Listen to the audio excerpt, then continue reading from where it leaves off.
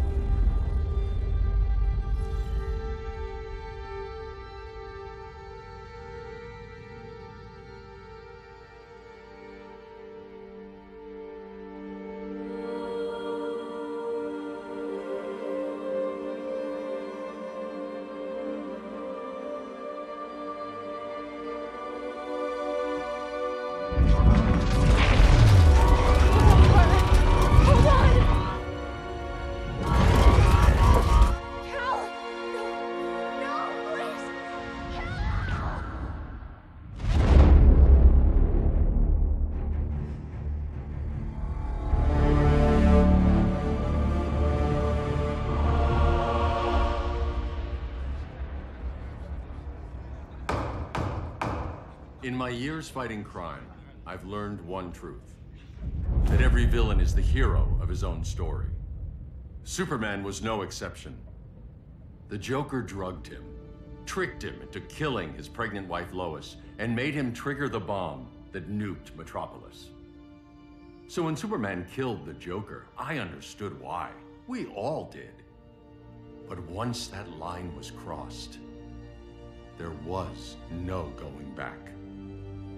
He gave himself and the Justice League a new mandate. Stop all crime before it happened, by any means necessary.